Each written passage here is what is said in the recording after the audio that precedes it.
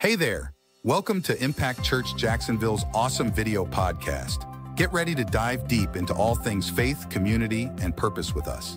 We're here to spark some real conversations, share inspiring stories, and maybe even challenge some perspectives along the way. Whether you've been a part of our community for ages or you're just curious about what we're all about, this podcast is your invitation to join in. So grab your coffee and let's explore together how love, hope, and service can truly make an impact in our lives. All right, you can be seated. All right, as I said, we told you last week to keep our eyes on the Middle East because God's going to wrap it up over there. But we also told you that Paul, writing to a young man by the name of Timothy, a young pastor named Timothy, he said this in 2 Timothy chapter 3, verse 1. He said, "But know this." And we told you that that Greek word that is translated know this is a Greek word gnosko, and it literally means in this context mandatory information, something that you absolutely have to know. There's no way you can do without knowing this. It's kind of like that information I needed on that little job. I need to know when my break time was. And if your neighbor's not laughing, tell them you must not have been here last week. Then gave yourself away. Come on, somebody. Know this in the last days. We told you that phrase is eskatos hemeris, rather. Eskatos hemeris, it means the ultimate end, not just kind of close to the end, not, almost kind of sort of the end, but the end of the end, the very end of days, the last. We said perilous times are going to come. The phrase perilous there is a Greek word kalepos.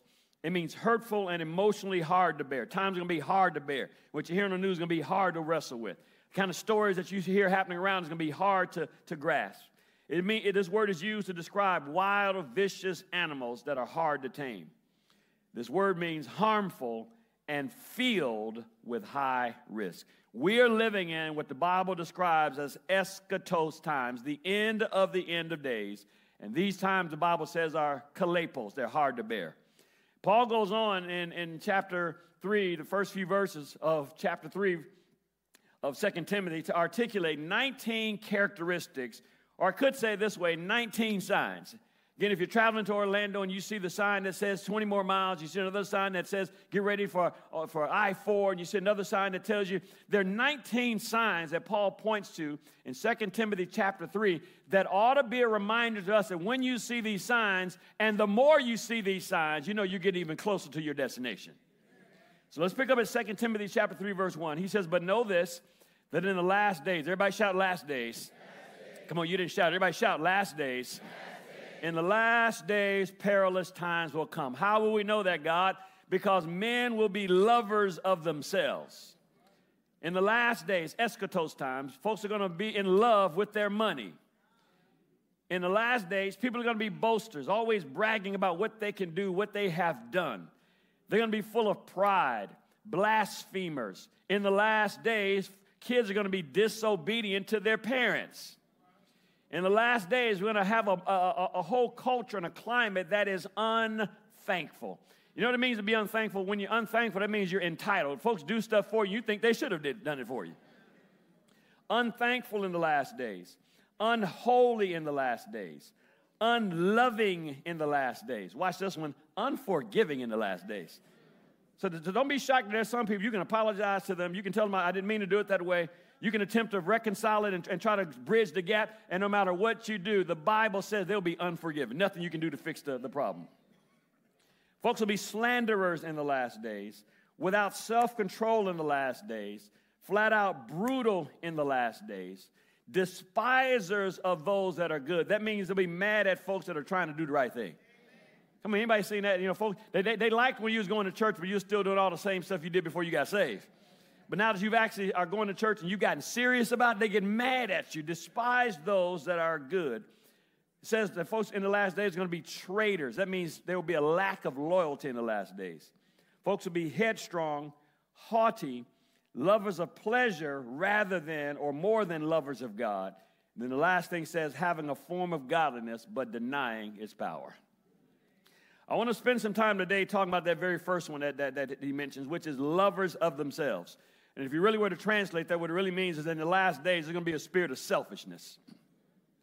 This passage points out an overriding selfish spirit that'll be characteristics in the end of days, the last of the last days. We live in a society today that is consumed. Everybody say consumed. Society today is consumed with self-interest, with self-promotion, with self-help, with self-love more than any other time in history. And can I just say this? That is a true statement inside and outside the church. You kind of expect that folks outside the church are going to be consumed with self, but how many knows those of us that are in Christ, we have the Holy Spirit? That's 8 of us that have the Holy Spirit. Those of us that are in Christ, we have the Holy Spirit.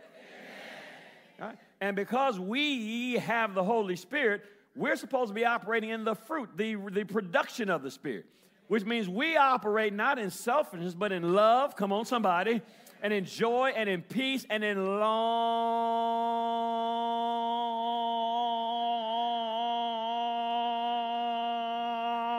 suffering. Some of y'all quit a long time ago. Huh? And in kindness and in gentleness. In other words, those of us that are in Christ are supposed to have a mindset toward helping others and not just become consumed with ourselves.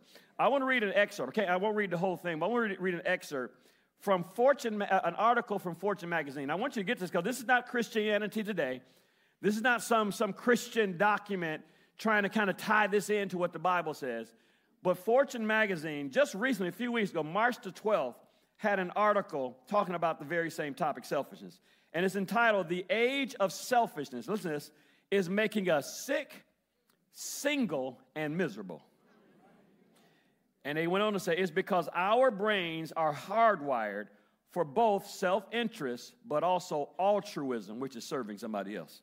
This is a secular magazine saying one of the reasons why so many people today are sick and single and miserable, and I won't just say single, but have bad relationships all over the place, is because we're not wired to just focus in on ourselves. God wired us, yes, to have self-preservation, make sure my interests are taken care of, but I also have to balance that off with having a desire to see somebody else's life blessed because I'm here on this planet.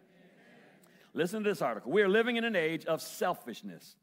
Many of us noticed an increase in selfish behavior during the early days of the pandemic. At the time, we may have written it off as a flash in the pan that would subside, but it hasn't. From rudeness in grocery stores to doors closing in your face rather than being held open by a stranger, behavior at macro level seems to have fundamentally changed. Even airline pilots are going viral for having to remind passengers not to be selfish and rude. Why is it that people seem to act so selfishly these days? Self-centeredness has been studied for centuries by philosophers, psychologists, and everyday observers of human behavior, with times of crisis known to predispose us to increased acts of selfishness. And we've experienced a period of perma-crisis in recent years. In the case of COVID-19, it might have even changed some people's whole personalities, as younger adults became more prone to stress, distrust, and even neuroticism with declined agreeableness. Research shows that we are wired for altruistic behavior and get significant gains from it. There is a healthy tension between selfishness and pro-social behavior. That is, behavior that has a tendency toward generous behavior to other people. And it is critical to understanding today's social interactions and conflict in general. Indeed, people are hardwired for both self-interest and altruism. While a fight or flight response promotes looking out for oneself in life-saving circumstances, our success as human beings depends on our evolved capacity to cooperate with other people. This means that there are natural constraints and limits to selfish behavior. Psychologists often define selfishness by drawing on evolutionary biology, economics, and philosophy. But in the simplest form, selfishness is focus on self over and above and even at the expense of other people. Presumably, this means that selfish individuals make competitive choices that result in greater personal gain, securing more resources for themselves to the detriment of the people around them. And while at its face, it sounds like there are big benefits to acting selfishly, there are costs that must be considered. While it might be a paradox, self-interested behavior has not shown empirical evidence of improving well-being. In other words, looking out for me, I'm just going to get mine. The evidence says that doesn't make you better, it doesn't make you any happier. In fact, selfish motivation is correlated with poor psychological well-being, poor physical health, and poor relationships. For example, somebody caught in materialism is associated with negative self-appraisal, including self-doubt, as well as risky behaviors such as smoking and drinking alcohol. Impression management focus is associated with lower life satisfaction, as well as higher levels of envy, self-handicapping, and social anxiety. Meanwhile, self-image focus, you got to have all your selfies all the time, in every angle, and self-image focus predicts increased anxiety and depression. So next time you see somebody with a gazillion pictures of themselves from every angle, just know they're depressed.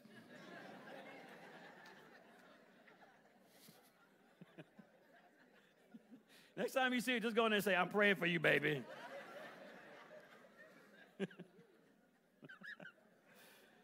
And health-damaging behaviors like a failure to seek medical treatment and substance abuse. It also predicts decreased relationship stability with increased relationship avoidance, anxiety, and even more interpersonal conflict. This is from a secular article, magazine, that recognizes self-centered behaviors, selfish tendencies that the Bible says are going to permeate these last days will not benefit us. We will not be happier by spending all of our time on us. Now, let me say the other side of it, because there's some of you that will serve till you flat wear yourself out. It is necessary to have some focus on yourself. What I'm saying is all the focus cannot be on self. And the focus on self cannot be at the expense of all the other people around me. Give me an amen, somebody. Give me a better amen, somebody. Now, this will help you out when you understand this. The originator of the selfish mindset is the devil.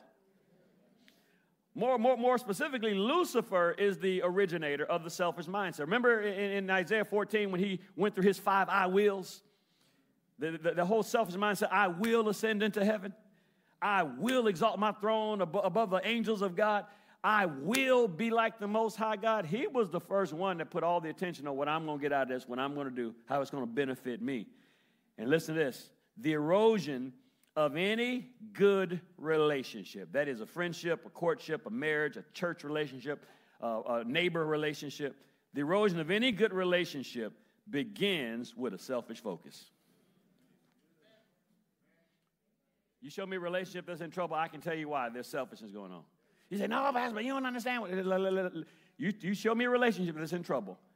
Give me the details, and once you finish weeding through the details, I can tell you at the root of why this relationship is in trouble, there's some selfishness going on. Either this person's being selfish or that person's being selfish. Watch this, most time it's both of them. Might not be 50-50, might be 90-10. It might be 99-1. But anytime a relationship starts to go south or there starts to become problems, it's usually because there's some level of selfishness involved. Even when you see things like a single mom who ends up being more concerned about solving her own loneliness than her kids' emotional well-being. Your kids still struggling with the fact that you and their dad broke up and you and their dad are not together anymore. You already moved on, dating somebody else and bringing them to your kids, introducing your kids to your mama's new friend. Don't get quiet on me now. And when asked what's going on, I got to be happy. Well, hang on a second. The kids didn't ask to be here. Come on, somebody. They didn't ask you all to break up and leave them in pain. Come on, somebody. And at some point, there's got to be some decisions made that, yes, I want to be happy, but maybe I have to put a pin in my happiness so that my happiness doesn't end up wrecking my kids' happiness. Give me an amen, somebody. Because we look up and wonder, why did that kid end up off track? Why did that kid end up doing this? Why did that kid end up on drugs? Why did that kid? Sometimes it's because mom and or dad took such a selfish approach that they didn't consider how their actions would affect their child. I need somebody to give me an amen. How about spouses being more concerned about still hanging out with their single friends than actually investing in their marriage? I'm preaching better than you saying amen. That's why some people say you're ready to be married, but are you really ready to be married? Maybe ready to have sex legally, but are you really ready to be married? Because ready to be married means, watch this, I'm ready to put nobody else on planet Earth ahead of my spouse. I mean, all of you boys that are still saying, my mama's my number one heart. Well, I promise you, mama can't do you like your wife can do you. Well, I may say mama should not be doing you like, I didn't get enough amens on that one. Nobody comes ahead of your spouse. Come on, that's what the Bible says. For this cause shall a man leave his father and mother and cleave to his wife.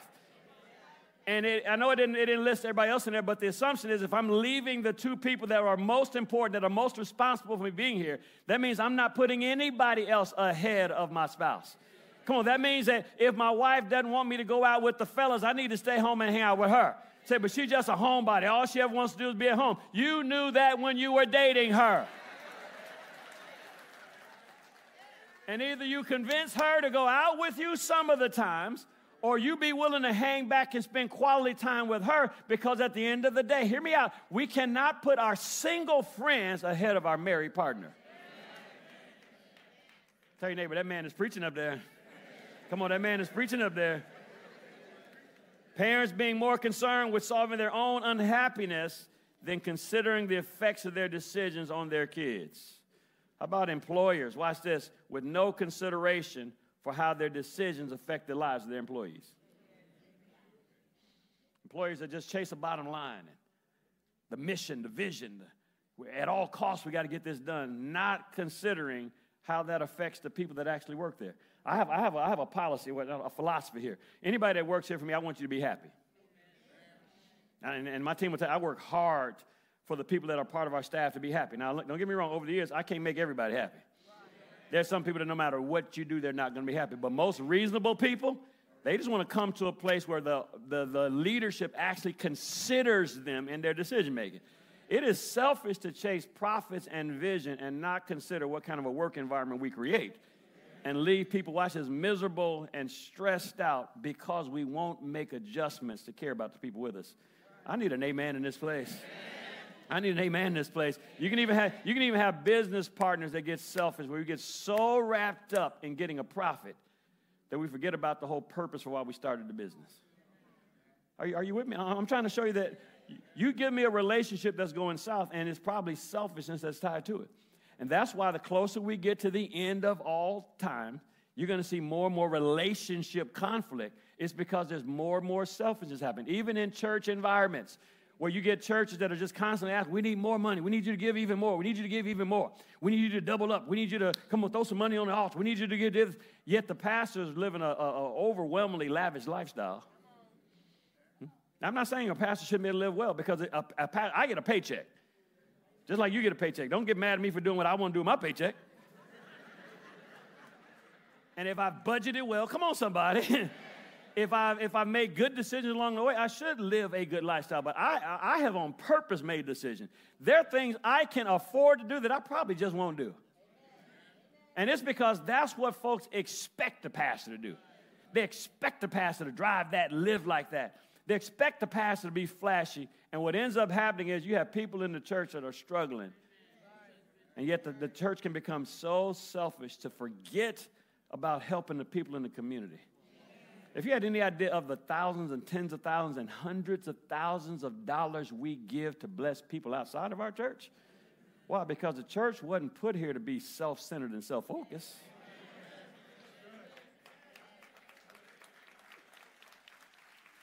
I'm not standing on this stage for you to be impressed with the kind of watch I have on. It's an Apple Watch. That's what it is. It's an Apple Watch. I thought it was an iWatch. I got an iPhone, iPad, that's an iWatch. It's an Apple Watch. It's not impressive. Can I afford other watches? I've had more expensive watches. I actually got rid of them. Not because I don't deserve to have them, because I don't want to be like everybody else.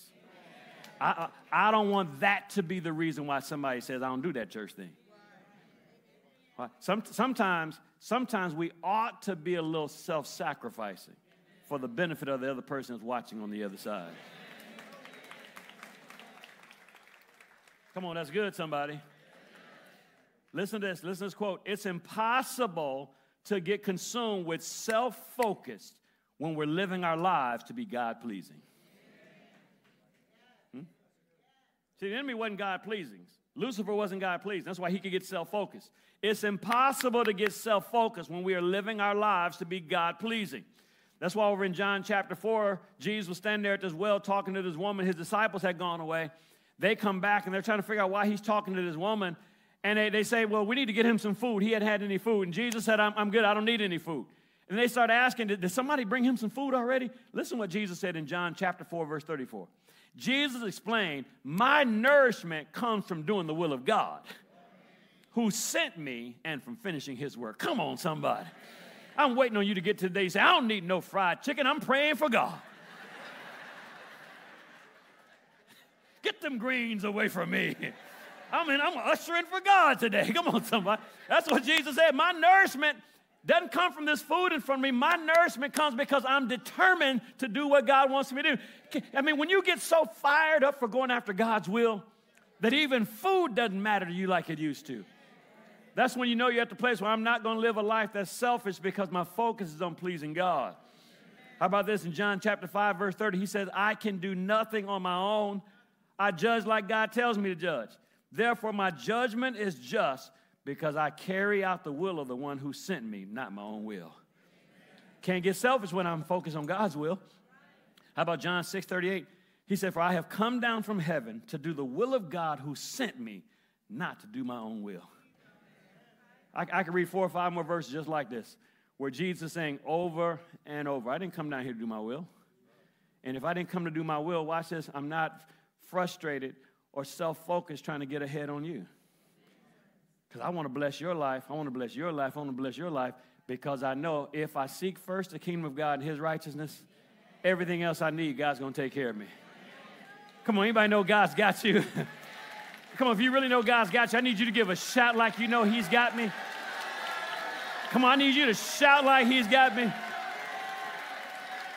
See, I don't have to have me when I know God's got me. And watch this, God can take care of me way better than I can take care of myself. So now I can spend my life, like Paul said, like a drink offering. Pour me out, man. Pour me upside down. Empty me out for somebody else's benefit. Use me up, God. Because I know, Lord, as I allow you to pour me out for somebody else's interest, then you're going to turn around and make sure you fill me back up with everything I have need of. Can I get an amen, somebody? Amen. Give me a better amen, somebody. I love the story over in Matthew chapter 14 where Jesus, his cousin John the Baptist, has just been killed. His head has been cut off in a brutal public execution. In fact, they embarrass him. They cut his head off, and then they bring it into this party and parade it around for Herod's entertainment. Folks go and tell Jesus what happened to his cousin. Now, I need you to understand, this is his cousin. You know how cousins are. Cousins are really your first best friends when this happens right. They were 6 months apart. So you know they had to be close. He just got word that his cousin, John the Baptist, was brutally executed in a humiliating fashion. And the human side of him wants to go deal with the grief. In fact, the Bible says he gets into a boat to try to go to the other side. He's trying to go to be alone so he can process what just happened to his cousin. As he's in this boat heading to the other side, there's a group of people that see him, and they're like, there's Jesus. There's Jesus right there. And the Bible says they run to the other side to beat him to the other side of this lake because they want him to heal them. They want him to pray for them. They want him to bless them. They want him to touch them. But he's grieving. The natural reaction is, I'm off today, folks. I can't handle this today, people. The natural reaction, everybody would have understood if Jesus said, I would love to, but today I'm dealing with my own issues. Do you know what happened when he got out the boat? He saw these people. The Bible says he was moved with compassion. Let me translate. He saw their need being bigger than his need. Come on, man. How many times have you seen their need being bigger than your need? Versus my need is bigger than everything else. He was moved with compassion. He saw their need being bigger than his need. And the Bible said he told them all to sit down in rows of 5 and 10. The Bible says he went and started healing them. Then he said they've been out here for a long time. They don't have any food. The miracle of him breaking those loaves, taking the fish, the miracle happened because he got over his own selfishness. He had healing and he had provision because he refused to be selfish. I wonder how many of us will get more healing and provision if we stop being so consumed with our own selves. John chapter 13, verse 12, it says, after washing their feet. There he's talking about is his 12 disciples. Listen to what I said, his 12 disciples. This is not just 11. This is before Judas exits. He washes their feet. That doesn't make any sense to you unless you understand what foot washing was all about. It wasn't a religious ceremony that happens in church like it does sometimes today. Foot washing, what happened is hospitality. They didn't have paved roads back then, so you walked in sandals, you walked on dirty roads. One of the acts of hospitality is when your guests came into your house, they could take their shoes off, and you would have your servant bring a tub of water. And as an act of hospitality to your guests, your servant would wash the feet of all your guests. Imagine what happens when the disciples are all sitting around this table, and Jesus takes off his outer garment, puts a towel around him, brings a basin of water, and bends down to start washing their feet. Hang on a second. You're a master. He washes the feet of Matthew. He washes the feet of John. He washes the feet of James. He washes the feet of Bartholomew. He goes to wash the feet of Peter. Peter's like, no, I'm not going to let you wash my feet. Jesus says, I've got to wash your feet, or you won't have any part of me. Peter says, well, go ahead, wash my feet. Then he gets to Judas, who he knows is getting ready to betray him. And looking him eye to eye, he still gets down and says, I know what you're about to do. But this love in my heart is bigger than the betrayal that you're getting ready to walk in. And I'm not going to walk in selfishness and think about how mad I ought to be at you.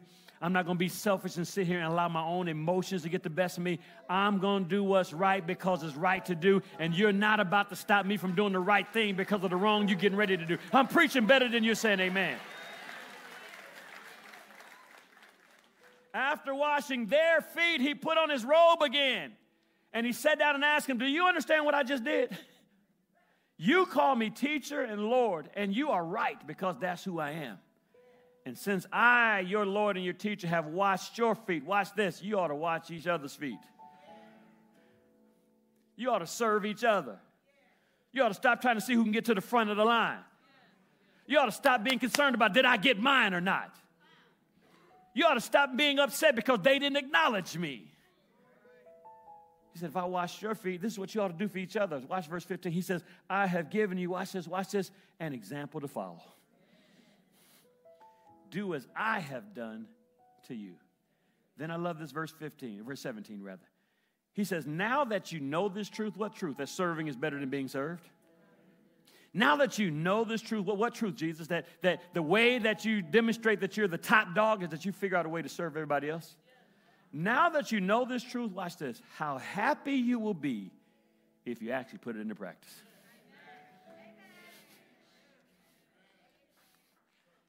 Could it be one of the reasons why we got so many miserable Christians around? Because this end-time spirit of selfishness has crept into the church? Could it be the reason why you got so many Christians that come to church, sing all these happy songs, but never happy outside of here? Could it be that we need to serve a little bit more? Could it be that you need to get plugged in on a dream team and let your life make a difference? Maybe just coming to church and hearing the messages is not enough to lift you out of that spot. Maybe getting up early and sacrificing so somebody else can get saved and somebody else's child can be a part of Relentless. And maybe that's the thing that helps to drive it. Listen to this. The greatest pathway to joy and peace is getting our minds on serving someone else instead of looking to be served.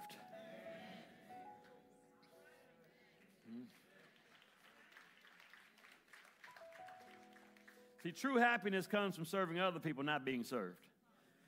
Can I just say this to married people? Because most married people don't get married for the right reasons. I'm not blaming you, but most times we don't get the right counseling, and most times we rush into it and we marry because we feel like we're in love. But real marriage, listen to this. Every married couple or married individual, I want you to listen to this. Marriage is a covenant commitment to serve one another for life, even if they never changed.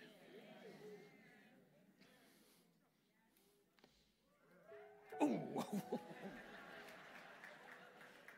Such a sound like, ooh. That's why you don't just rush into it. You need to study that person. Can I serve you for the rest of my life? If you stayed like this for the rest of my days, I'm hoping you get better, but I'm not going to marry you on anticipation. If you stayed like this, could I serve? I didn't say could I be with you, could I put up with you? Can I serve you? Your small needs, your little idiosyncrasies, could I serve you for the rest of my life if you never got any better? That's what marriage is about. It's a covenant commitment to serve each other. And I can tell you, man, the times in my life where I have been the most depressed, the most discouraged, is when I let myself get my eyes off of just serving, and I start thinking about how I didn't feel appreciated. And I start sitting around and I start thinking of all the stuff I do for everybody and how they ought to be more appreciative than that, and what kind of life I provided for everybody. I don't feel like I hear enough, or I don't get this enough. And every time I've gotten my attention on me, come on, man, help me out. Don't leave me out here by myself. Every time I've gotten my attention on me and what I feel like I should get better out of this is when I've allowed myself to get discouraged or depressed and talk myself out of happiness. But every time I've allowed myself to be the Kool-Aid man, you know what it is, that big Kool-Aid picture? Hey, Kool-Aid. Just pour me out. Just pour me out. Doesn't matter. Praying that everybody does for me and appreciates what I'm doing, but if they don't, there's a reward in heaven. That's all right. I'm good. God takes care of me. And I'm just going to let you pour me out and let God empty me out. Let God use every ounce of me to bless somebody else. And in the process, I maintain my joy. See, the Bible says this in Job chapter 42, and I'm done. The Lord restored Job's losses.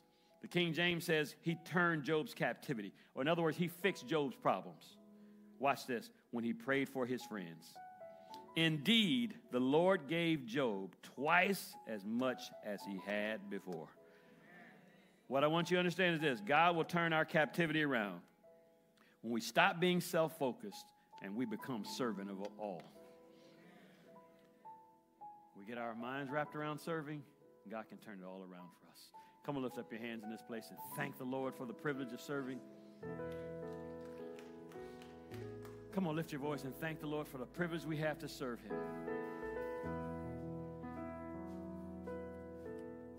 Come on, lift your voice and help me worship the Lord in this place. Give me about 2 minutes. Help me worship God in this place. Come on, sing a little bit more of that.